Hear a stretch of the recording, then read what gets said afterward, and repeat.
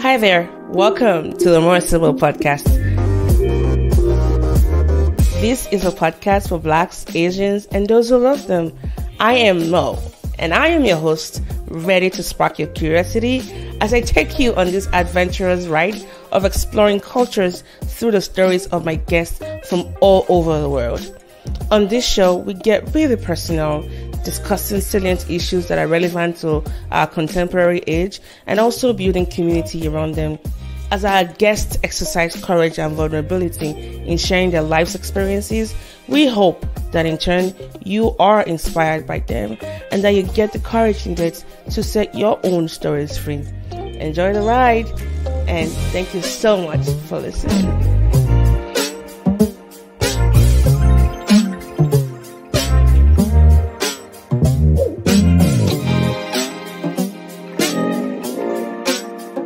Welcome back to the show. This is Mo, and I am super honored that I have this particular guest on the show today because knowing them has been, I think, one of the highlights of my podcasting journey. Some of you, well, if you listen to the podcast a lot, you probably know him by now, like Mr. Kenny. And so today I have the sweet pleasure of talking to his wife, Tutu Popoola, and together they are a dynamic duo. They are their parents to Olivia and Chubby Chicks Peter. Olivia is a queen, by the way, and then Peter with the Chubby Chicks. And Tutu Popoola, she's the lead consultant and founder of SleekHR, an outsourced HR consulting for startups, scale-ups, and big corporations.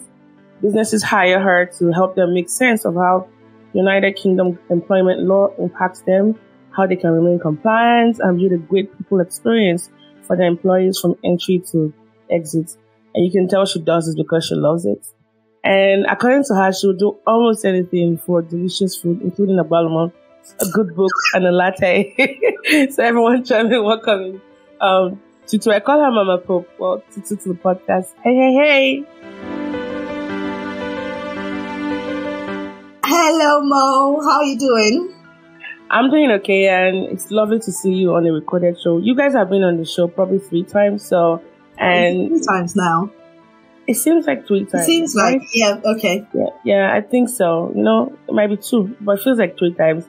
Because you guys are so involved and, you know, of course you're huge supporters of the show. So it's always nice to have this conversation. And I know today we're going to be talking about something different from parenting, which is usually what we've been talking about. You know?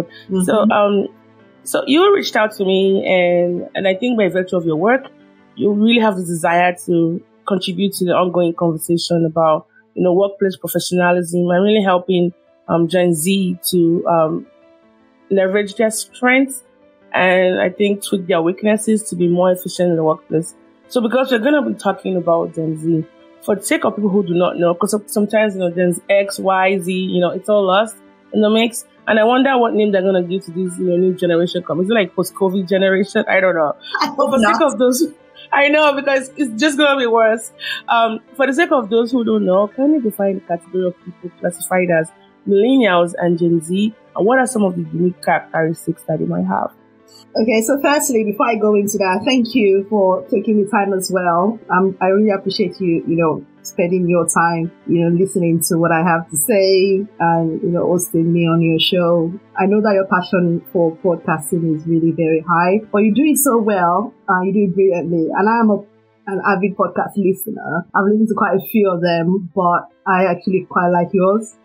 I think that you put a lot of effort into it in terms of your professionalism and, you know, the content creation. And I know it's not easy, but you're very consistent. So thank you for your time. I know you've also got a day job, so it can't be easy combining everything together. So I really appreciate it. Thank you. It's your time as well. So thank you. We can keep doing this back to back. Thank you. And you also have a podcast, which we'll talk about towards the end. Okay. We can, you know, find out a little bit more about it. I think it'd be nice for our listeners to go listen to your podcast. I'll let them know why they should listen to it towards the end. Okay, thank you. So back to the question. So you were asking about the millennials and Gen Z. So millennials are usually are categorized as people kind of within the age of 27 to 40, plus or minus 1 year. So people born between 1980 and 1994. So there's been a few studies about it, and that's why I said plus or minus 1 year. because some would say it stops at a certain age, but let's just add that in, depending on who you listen to. And then the next group that we're talking about are the Gen Z, those born 1995 to 2010. So that's those aged between 11 and 26. So, I'm sure you know where you fall in between these two categories. Let me just say that, kind of like with horoscopes, there was times I felt like it was, and I don't believe in those, by the way. Okay. Was it Libra or Scorpio? They just keep thinking. Yeah. I don't keep tabs on this, but I also feel I should say my privilege shows when I talk to somebody and they're telling me I was born in 2000. I'm like, and they say and. I'm like, and? There's an and after your age. Like, oh my gosh, how old am I? My privilege is showing right now. Yeah, I think I'll probably be a millennial. Even though there's such a bad rap associated with it, but I'll boldly accept to be a millennial. That's my categorization. Okay, me too. I'm within the millennial. So as far as yes, I think it's a very wide group, and wide. I know it's quite wide, and there seems to be this monolithic overgeneralization of their features. So can you just let us know what are the stereotypes of people that are supposed to be millennials and versus Gen Z? So when we talk about millennial group, that's quite kind of like you've identified, very wide. And I see some studies now where people are making a distinction between younger millennials and older millennials. And I was thinking, let's just not make this complicated. Why bother? But I can understand why they're making that distinction, because firstly, the group is the age range is very wide. And there are some characteristics that may not cut across every age group.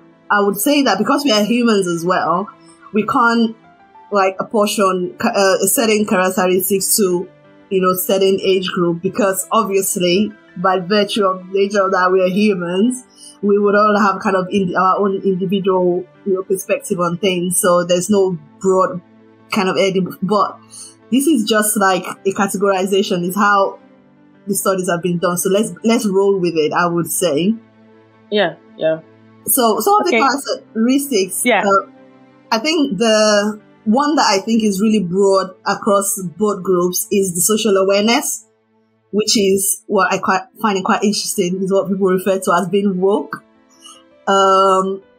So that can have its positive connotation, and it can be sometimes used as negative, but I just go with the social awareness side of it, which is the generation of people who know what's going on in the world. They are asking for answers. They're interested in things like, social justice, politics, wealth distribution, and they're looking at the bigger picture of things, racial equality and how these things affect them. And they're quite rightly asking questions about, why is this way and why is that way? Whereas, in previous years, sometimes I would think that previous generations just accepted that, this is just how things are. But they're saying, actually, no, it shouldn't. Why is it that way? Why are these inequalities the way they are? So that questioning, I think, is a big part of something that I would say, a big characteristic that I would say cuts across all the these two generations. So it can be positive and it can be negative. It just depends on how it's being channeled, I would say, and again, the maturity of the people that are asking the questions, I think, will also determine whether or not you categorize that as good or bad. But I don't like to go down the route of something being good or something being bad, because I know that there are some areas in the middle where you think actually maybe there's some sense in this. So social awareness is something that cuts across. In terms of the workplace, there's also what we're seeing around the management style preference for this age groups, where the command and control that's probably worked for maybe my parents' generation it's not necessarily going to work this time around. It's like, okay, if I can't express my opinion here and you just tell me what to do and you expect me to just do it, then maybe this is not the place for me. Whereas previous generations probably think, well, I'm paying the bills here and I've got children at home. This is what I need to do here. The street's gotta eat. Yep. This is what I need to do. I'll just, do it. They might go home and I'm sure they would go home and have a moan and whinge about things. But in that time, they'd probably just do what they need to do. Also, another thing is around learn expectation of what an employer does. So an employer for, I would say, the younger millennial and the Gen Z is not just somebody that's there to provide the work and pay the salary. There's also an expectation. And I think it's the same thing for brands as well, in terms of the brands that this generation would engage with. So either would they buy their clothes from there, asking questions like, are you a sustainable brand, or are you using sweatshops in India to produce my clothes, and we're not going to buy from you because your supply chain is not diverse and all that stuff, and you didn't support Black Lives Matter when it was happening. We noticed that you were silent on it. So things like that are also they're quite socially aware, so they're asking questions. So that again is another categorization characteristics, I would say, of Gen Z / younger millennials.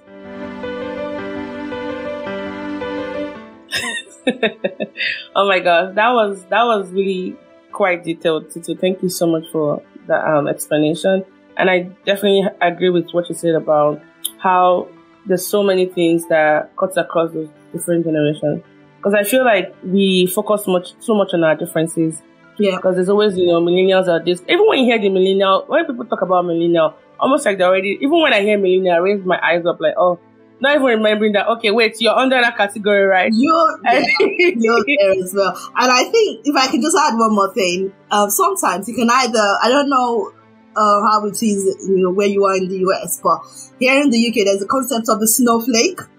Oh, yeah. Okay. The snowflake generation, yeah. Sometimes I think the way the word millennial is used, or woke or Gen Z, it's like, oh, yeah, there's snowflake. Yeah. If you don't know what snowflakes mean, just people that are almost think about snowflakes. By the time they hit the floor or the ground, they dissipate and they're not, So people that have like really tender sensitivities, they're not robust. Sensibilities, they're not robust and they're very fragile. Their feelings get hurt easily. Yeah, that's it. Yeah. So I would say that's a negative, because I think that when I think about some of the, and I'm sure we'll go into this later, some of the things that, the issues that Gen Z and younger millennials have had to go through this COVID period, and some of the issues, economic issues, political issues that has happened and how it has affected them. I think we're quite far from being snowflakes, because of the effect that these things have had. And somehow we've kind of weathered the storm, or shall I say still weathering the storm, because the impact of those things are still kind of ongoing.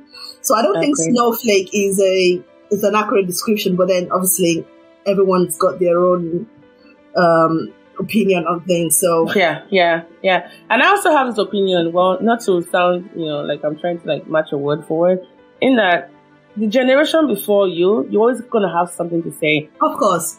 Generations there should be a way of doing things better with every generation. I imagine that the baby boomers, what was the other generation that came after the baby boomers? Was it the Gen X? When they came, they probably had things to say about Gen X. Gen X will have things to say about millennials. Millennials will have things to say about Gen Z. There's always going to be that divide. By the end of the day, we forget that no matter, what year we're born in, we're always going to have a lot in common. We're all human, regardless of our age, our demographic, our earning power. We all want to feel valued. Yeah. And I think it goes back to your point initially about what do we value? They might have different ways of measuring that, operationally defining what value means. Yeah. But then I think if we don't, talk about what is important to this generation, and we'll just always keep looking at them through this broad categorization of stereotypes, we're missing the point. Because there's a lot to be learned from each generation. And I think that's going to form the end of my, conversation when we wrap up. There's a lot we can learn from each generation. It's not as if one generation is better or worse. It's just, differences. And time keeps changing. And a lot of the issues that these new generations are grasping with, they are because of the previous generations. Like, market collapse, inflation rates. guess who's been causing it? Over consumption of products. And so when Gen Z and millennials come and say we want to focus on ethical issues, heck, they almost even collapsed. I don't know if you heard about the pet food industry.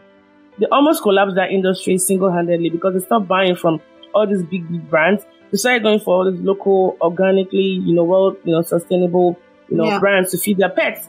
Gen Z millennials, most of them don't want to have kids. They want to focus more on their pets and their careers. And, so things that are really, really important to them.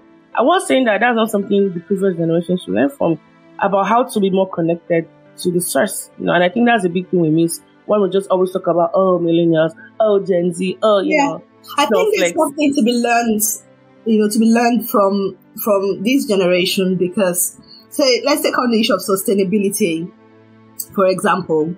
I think that we are quite keen on knowing where, for example, the food is come from, where the clothing is come from, is it sustainable, and then it's the issue of sustainable fishing and all that. Previous generations, sometimes I think from studies, have basically just harvested the earth, for example, taking and not putting anything back. Not putting enough back. I won't say they didn't put anything. Okay, that's true. Enough. Let's balance it. Thank you for calling me out on that. Very true. I agree. Climate change and all that. That's now common. Climate change is not anything new. It's just that the discussion is come up more frequently now. More frequently. Yeah. Sometimes I do wonder if the previous generation had done more. Maybe if they'd been woke, then we might not have need to be just dealing with, some of these issues. And then, I'm not trying to sound political here, but some of the issues are political. And it's just how it is. So maybe there's something to be learned there. And what's that saying? If you know better, you do better. So let's say it wasn't a big discussion then, and it wasn't, there was not a lot of those kind of talks going on then. Now that it's come to the forefront, we're talking about it. Instead of discounting it altogether, should we be saying, actually, is there something in this, and what can I do? Agreed. The bits that is relevant to you, and then we're not saying change everything that you've always done, but if there's something that you're doing and you think, okay, maybe I need to look a little bit into my electricity usage, for example. Maybe if there's something I can do, that's fine. I know there's one with the food. This is what I struggle with. Eating less meat. I'm not sure how on Exactly. My forefathers did not go hunter-gatherer for a reason for me to start eating plants alone. I get the health, implications that can help have on you, but to kind of go, grain totally, my stomach can handle it. It's just, I think it's habits. Like, I don't see how I can go on a plant-based diet mainly. I can't cut back my meat eating, but as you know, being a Nigerian, that is a lot of meat. Good for you. And as we're even, talking, it just dawned on me, like, there's always going to be a balance. When a generation heads in a particular direction, the generation coming after it will probably go into opposite direction to balance things out. Like, we're seeing now that a lot of, like, the millennials, they tend to have, well, these are over, generalizations, by the way. They tend to have more liberal, free-spirited views about things. But studies are showing now that Gen Zs are becoming a bit more conservative compared to their millennial groups. So I think things find a way of balancing things out. We just have to see how we can learn and be better. Now, you've been using wokeness for a while, and I want to know, how is this wokeness of these groups and of people reflected in your work ethics? Do you think it works favorably or for them or otherwise? Well, it depends on the maturity of the person that's woke, if we use that word. So I think that there are some things that are happening. And so the first example would be around diversity and inclusion. So I run my own HR consultancy. I work in HR, and especially following the George Floyd's matter, a lot of questions are being asked at work around why are we not diverse. So employees are asking questions to say, well, why is this company? Why are we very white? And these are issues that are coming up. Where's the ethnic diversity, and why don't we have a good racial distribution at top management? So there are questions that are currently being asked. And also people are having issues around microaggressions at work. I mean, none of that is new, but I feel like with the, shall I say, global awakening that has happened, there's been a bit more questions being asked around that. And people who probably in the past would not have raised a grievance before, a formal grievance or made a complaint, are now doing so. Say, actually, why do I have to put up with it? While we are on this George Floyd matter, can you also look into, somebody might be raising a question around, their perception of their colleagues about them, or maybe they're saying actually they're questioning their office dress code. I mean, thankfully, there's just a few offices left that still have dress codes. That's another question. That's another matter altogether. Like why? Like just why do you need one? But things like hair for Black women, what constitute professional hairstyles, and what doesn't. And these are conversations that most of them I've never had before relating to work. I've had them socially, but not at work. So a lot of work now that I'm doing, I would say in the last year, I've done a lot of work around diversity and inclusion, data gathering. Why are Black people, for example, not going beyond a certain level within your company? Why are they exiting? Or why are they just in the same role for X number of years? And what can you do about it? So there's a political angle to it. I try not to go too much into that, at work, because obviously there'll be a diverse opinion on that. And sometimes I don't find it really helpful. And also I don't want to get sucked in. I just want to know what can we do about it and what's the appetite for it from senior management. So I would say most of these issues that I've highlighted are being raised by Gen Z people at work, and I would say some younger millennials. I love it because it just makes my work that little bit more interesting than what it was before. And also there are questions being raised around benefits. So what an employer is providing.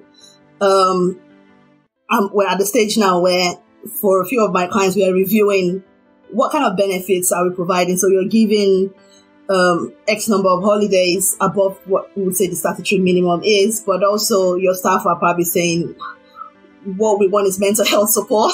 And mental health days. Yeah. What about some proper mental health support? And interestingly, what about it? One thing that matter that I found quite interesting was that around the diversity of the mental health support that they're requesting as well.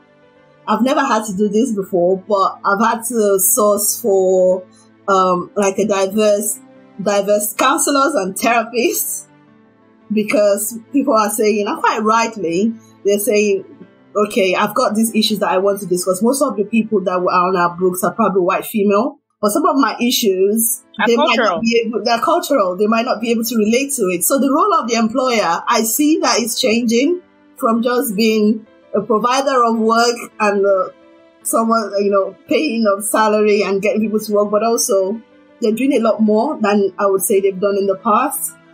So that I think is really interesting in terms of that dynamic. So that wokeness is not just, thankfully, it's not just political. Thing. It's not just a negative thing. It also is filtering into like the day-to-day affairs of how organizations are being run. Now, back to your question of whether it can sometimes be seen as negative. Yes, because number one, it depends on how receptive the employer is.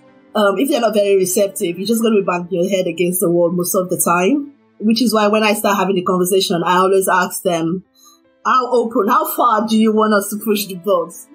So that I know how far we really, in terms of how I'm going to advise them on, what we're going to do.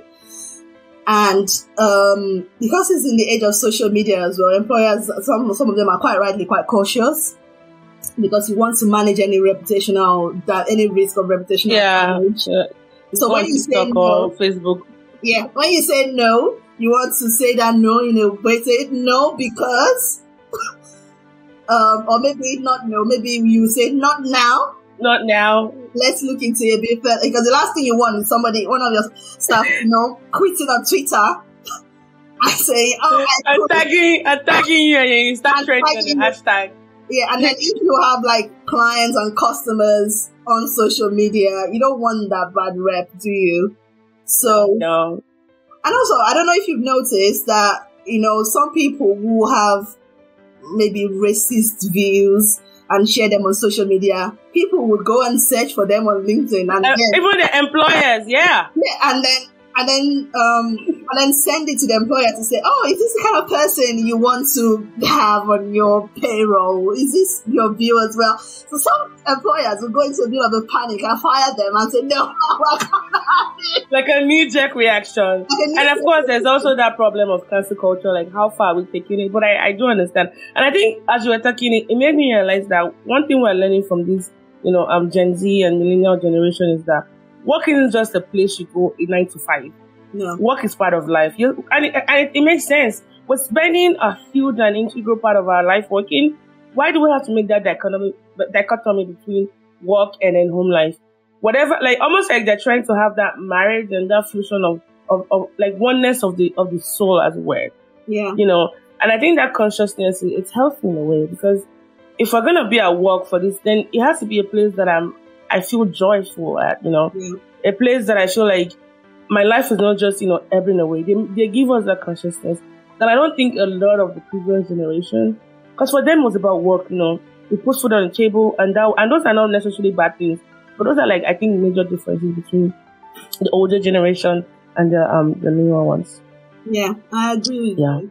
Yeah. But that also has a downside to it. It does, definitely. The downside to wanting to have like a marriage between your work life and your home life is, if things are not working as you would expect at work, it can be very stressful. Someone has described stress as an ongoing pandemic. So it can be really stressful, and that can have an impact on your mental health as well. In terms of how you are able to manage that relationship if it doesn't go in the direction that you want it to go. It can. Or you even perceive yourself. It can reduce like your self-esteem. Yeah. It can also lead to suicide rates as well, because work and life become that big, blur, like this big mesh of a thing. So yes, there are downsides to all of this. They're not like, utopian philosophies. They do have their issues. Oh, they do. And sometimes, sometimes because of what's happening, because there's an heightened sense of, political happenings and social happenings, everything is very heightened at the moment. You can have an unrealistic expectation of your employer as well. You're asking them to do things. And they're saying, we're not big enough to be able to do all. We can't. It's almost like you want to put it on them to change the world. And sometimes, depending on some of these things, do cost money. And I'm not saying they shouldn't spend money; they should. But you need to be able to balance it out in terms of, are my expectations too high? Am I trying to put everything on them? To do. And some might say, actually, we don't have to do any of this. The next question I had for you was this: Gen Z and part of the millennial generation are the people of the digital age.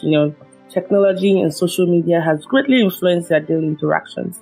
Yeah. On the other hand, there's the older generation whose lives were completely different at the same age, leading to a huge generational gap. Can you talk about some of the issues that occur in the workplace as a result of this divide? So, at the moment, there is I don't know, should I say, depending on what kind of organization it is, there's probably at least 3 generations.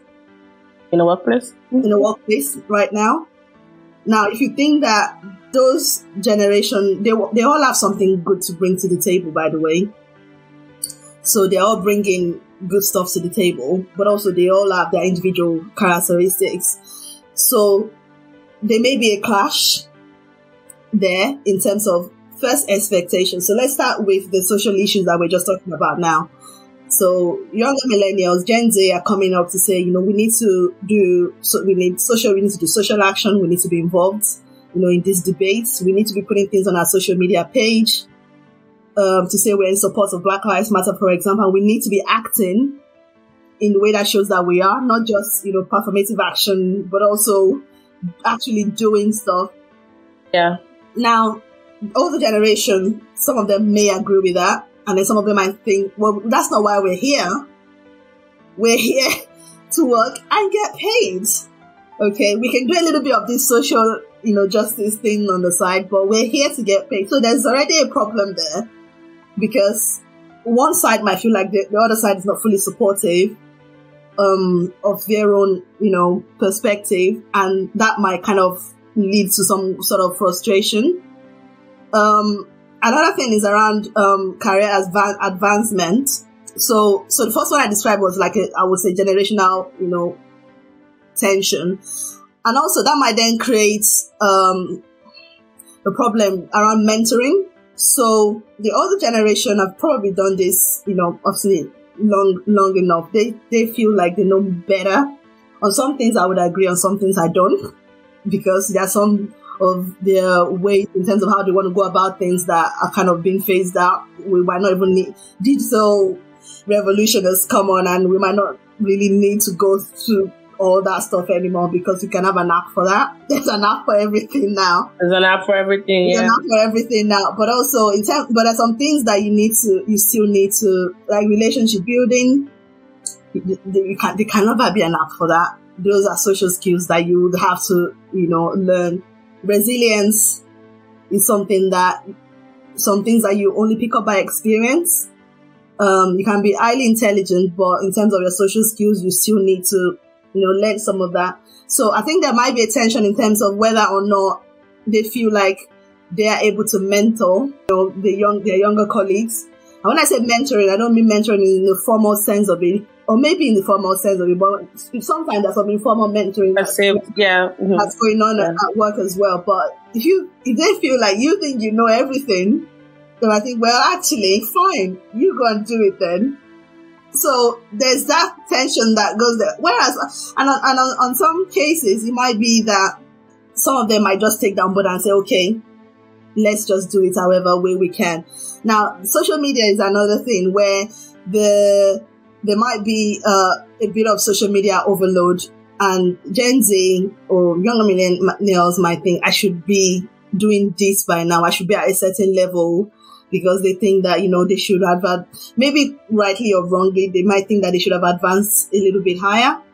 And they might feel like the older generation that they work with are in the way, which may or may not be the case. Again, depending on what kind of organizations it is, most public sector organizations, for example, after a certain number of years, you get promoted to a certain level. Younger people don't want to do that. They don't care. They don't even stay long enough. 4 or 5 years, they're out. Yeah, they're out. They're like, I've got a plan. I have a plan. This is what I want to achieve. And I'm not hanging around, to be able to move up. So if you guys want to be there, if you guys want to some out. How much notice have I got to leave? 1 month? Yeah, that's if they leave a notice, or they might just be gone.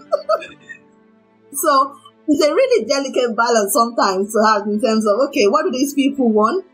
What do they need to be able to succeed at work? And what kind of learning can they pick up? What can they learn, as they're here now? But if there's an expectation that they just kind of learn on the job, they don't want to do that only. They also want an employer to be actively invested in, teaching them, putting them on the right kind of courses, mentoring, to make sure that they are gaining the right kind of skills within that short period of time when they're there. So the employer's role in balancing all of this, I can't say is easy. So you have to attract them first. There's then retain them. Another set of things you need to do to retain them. So it's not just about attracting them, but also retaining them as well. Yeah, so I agree. Important. I agree. And I think that it's why they prefer salary over benefits. Because benefits is something that might accrue over time. A lot of Gen Z millennials, they don't want to work for you for more than 2 to 4 years on average. And I think the onus is on companies to understand because they want a diverse workplace, right? Of opinions, of, how to build the workforce. And I believe that there's something we can learn from each of the generation, is understanding what their preferences are, and at best, making it very collaborative. Not that you treat one group as, special, handle with special, no. But at least understanding what they value and providing some flexibility. Like we know that for Gen Z, their ideal workplaces, after seeing their parents deal with the effect of the 2007-2008 financial crisis, job security is very, very important for them. But while even at work, they want some flexibility in the way they're able to do the task. They might prefer flexible work hours, and they also prioritize, companies that, uphold social responsibility and diversity. For millennials, it's a little bit different. They are very, tech savvy. They want to adopt new social media platforms quickly than older generation. They may prefer to send you emails rather than just walk up to you and talk to you or call you. You might call them and be like, why are you calling me? This is where, just email, So issues like that, even though they're not really big issues, there are still some things that are very important to this, group. It's understanding and seeing how. And if you cannot, sorry, go ahead. You go ahead. And just on the issue of sticking around long enough, I think there was a study, I think it was by PwC, that most Gen Z are probably not going to stick around a lot. They're not going to stick around, with one employer, because they don't see themselves as working for only maybe 3 employers in their career. They see themselves as, it's like a continuous bargaining exercise for them. And also they want a lot of flexibility. They want to, once they see somebody else that's doing what they want, they're off, they'll go there. And part of the advice for employers in that is that to create an alumni network of some kinds, to make it look like it's okay if you want to leave and still come back, because there's a lot of skills that they have or that they're going to pick up from this exploration, should I call it, that they're doing, that would still be relevant to their employers, in the future. So if you just say, put your cards on the table from the beginning to say, this is what we're offering here, and give them an opportunity to input into that process, but also have a network where it's I think someone's described them as a boomerang generation. Not boomerang. They come back and have a network where, okay, if you guys want to come back, there is a network here and we will see what we have for you then. I think employers can gain, or businesses can gain something from that. But don't expect them to stick around forever and think, they're going to go through the ranks. They probably won't. They may, but most of them won't. Yeah. And a lot of them are not very keen on money, like, salary. I want to earn a particular. For them, life is best lived, like, through experiences, rich experiences. And that might be scary for a lot of our parents' generation, where money meant security.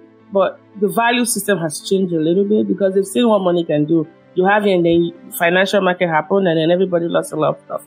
Yeah. So I think there's so many things that, we're all part of this circle, cause and effect. So you can't just isolate one group and be like, oh, you guys are like this, without accounting for the fact that, some of the things that happened because of you guys that made these guys like this. So I guess we're all complicit in this together. I have a couple more questions I'd hear your opinion about. I've kind of really talked about it before, but so young people these days are more vocal and passionate about social justice, racial issues, mental health, services incorporated in the workplace. Also issues like, inclusivity and diversity, and rather offer companies that support any of these causes. What can employers and, organizations, large or small, can they do to position themselves to meet the demands of their young, younger staff population? I think they need to be open to different ways of doing things. They might have some of their own ideas, but I think they need to be more open to some of these new ideas. They also need, that then means that they also need to become socially aware themselves so they know what's going on. It's not enough for you to say, we do computer programming there and that's all we're going to focus on.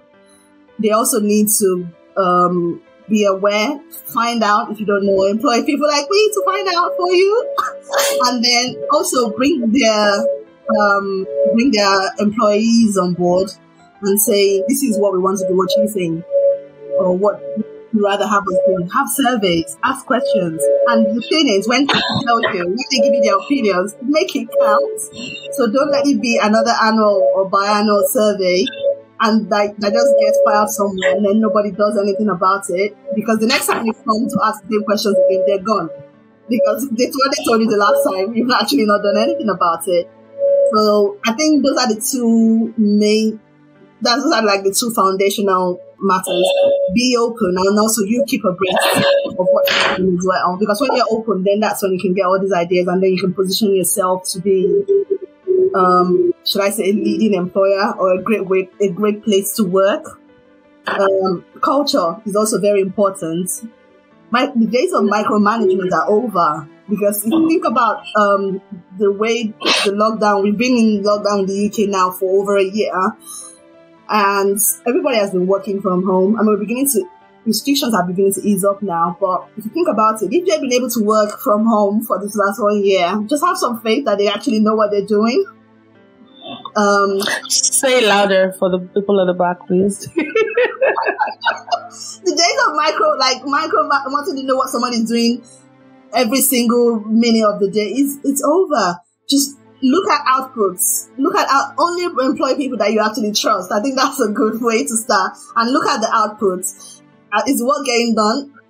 Then that's great. It's not for you to say, oh, I tried to, I emailed you 1 hour, 10 seconds ago. I haven't had a response. That means you're not at your desk. Those days are over. Just let it go. Like Frozen said, let it go. Very, very good point.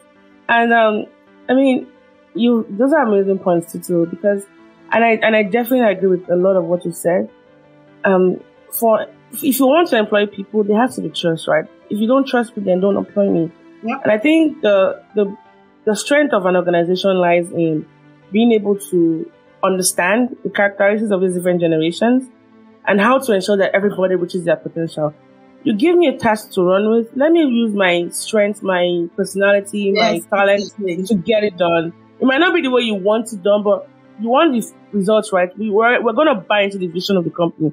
Everybody knows what the vision is, what the mission is. We have a goal, so work with the goal at the end. Walk backwards with the goal in mind, and then let that talent shine. And it might take different ways of doing it, but we get the job done. And I think also when they're recruiting and trying to retain, they should do this across a variety of channels. And employees should be offered a range of benefits choices. Yeah, I might not want the 401k because I'm not thinking about the future. What if I just want stocks, or I want something else? There should be a lot of options provided that might cater to the needs of this diverse workspace. Yeah, there's no one size fits all. There is no one size. I'm glad for this generation just pointing a lot of the weaknesses, and in the same way that the forthcoming generation will point out to a lot of the weaknesses. We learn as we go, and we do better. We do better. Very, very true. It's kind of like parenting. So I work as a professor in a university, and I'll let you know that academia is usually the last, the last institution sensitive to change. Before COVID, it was so difficult to get permission to work from home because it was seen that even though I can work anywhere, I don't run a clinic anymore, I don't do clinical practice anymore. It was, and I had this vexation in my spirit. Every time I would like to ask to work from home, it was almost as if I was trying to cheat, the employer. Yeah. So when COVID happened, I was super excited in a way because I said, okay, now all of you don't want us to be flexible, right? They started even encouraging it.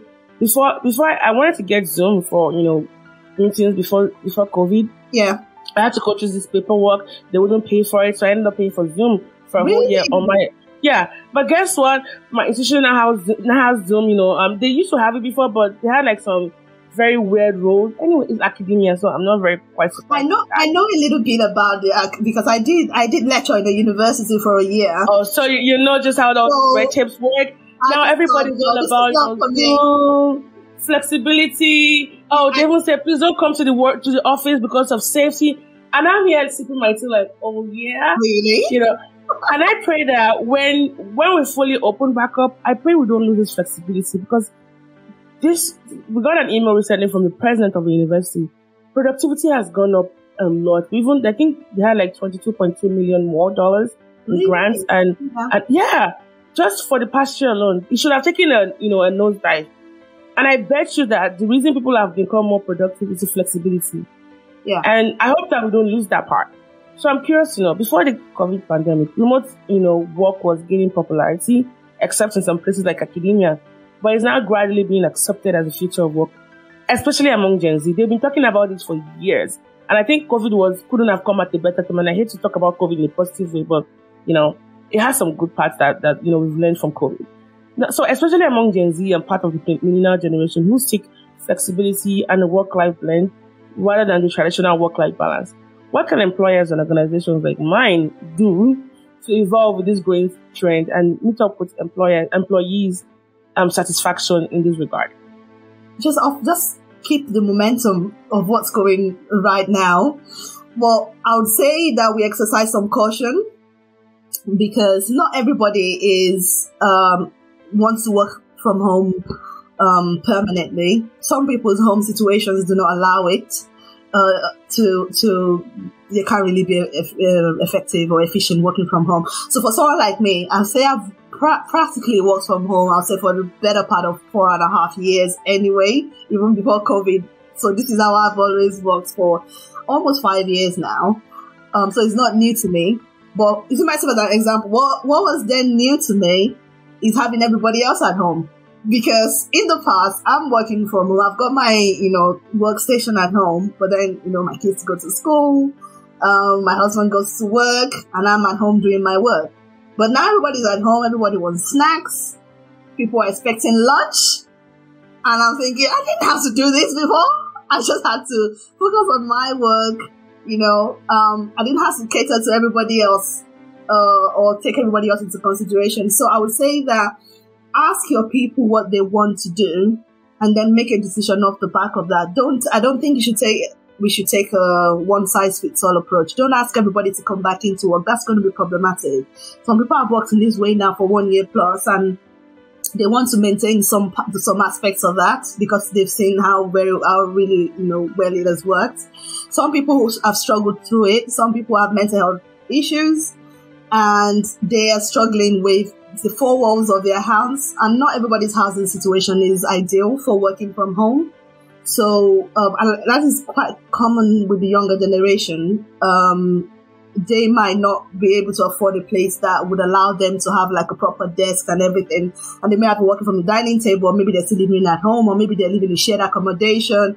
So I don't think those kind of people would want to work from home permanently. So some sort of hybrid solution would be better. So I have clients who are now looking for co-working spaces instead of paying for a full floor to have everybody into the office. So they're going down the route of having a co-working space where you can book the days you want to come in, and then you can then come in on. So that might be 2 days for me, or 2 days or 3 days, or 1 day a month for some people, or maybe once a week.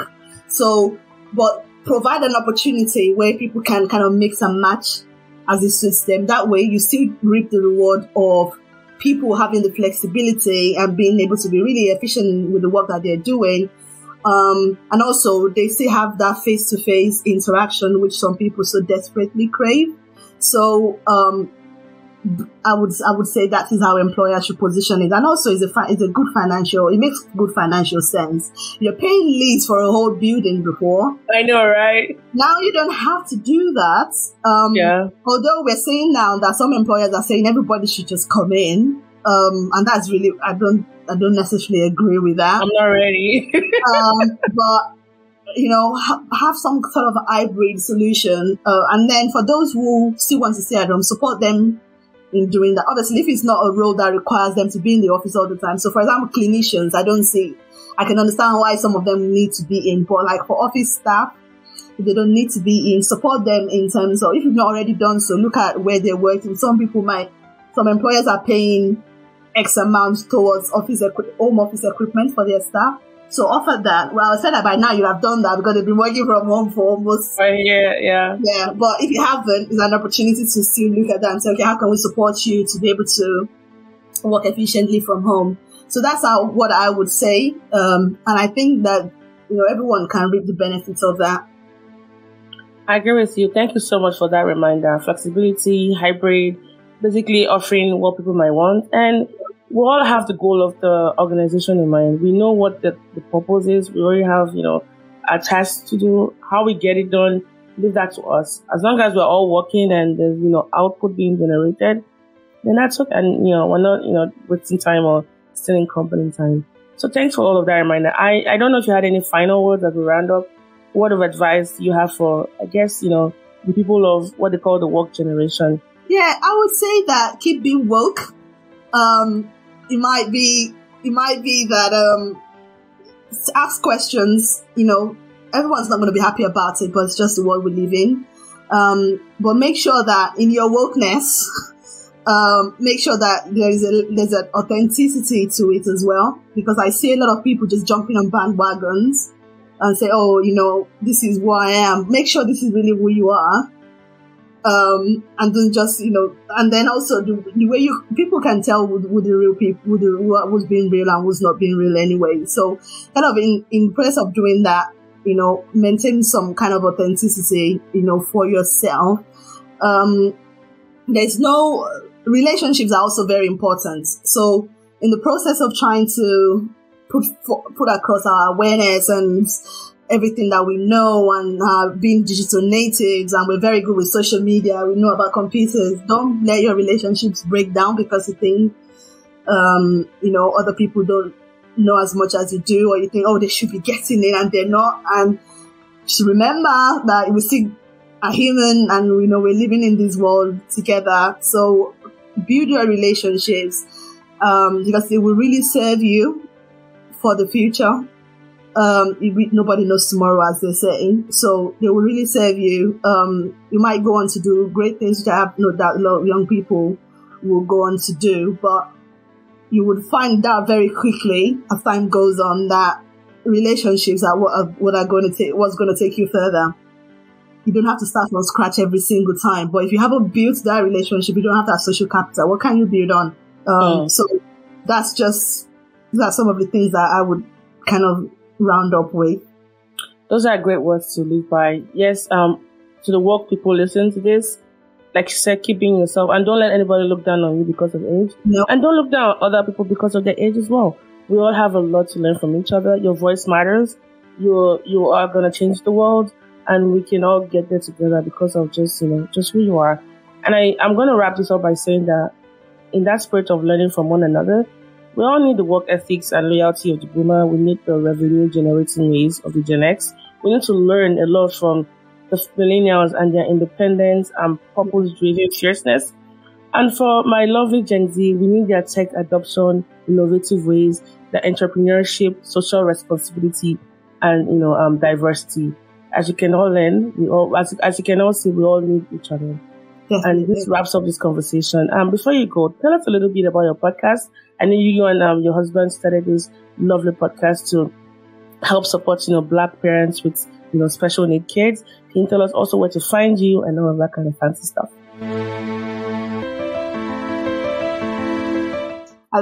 So that's a part of our own wokeness, I would say. So we started a podcast, and this is targeted at parents, Black parents of special needs children in the UK, and that came about in the first UK lockdown, because we're just speaking to a few people, and also we've noticed that we do a lot of networking in the special needs community because of our daughter who has complex medical needs, but we don't see a lot of people like us. We go for weekend retreats and all these things, but we don't really see a lot of Black people engaging with that, and they're like a lifeline for us because we've made friends, and we've made connections through those networking. But we want to create that within the special needs Black community in the UK. Most of the Black people we're connected to online are from the US for some reason. We don't really see our UK people that much. So they'll come out after this. I believe. Yes. We're meeting a few more now, thankfully. So we've created a network called the it's quite a mouthful, but I'll try. Black Special Needs Parents Support Network. So it's like the name says, just a network to support parents of Black children or mixed children who have special needs. And this is aimed at the parents. So a lot of support is available for the children, but not a lot for the parents. And I think that parents sometimes they need it. We need quite a lot of it. So it's a place for us to network, to share ideas, and just for them to know that they're not alone, and also to remove some of the problems of stigmatization, which unfortunately we still have within our community for special needs. Shouldn't be, but it is the way the world is.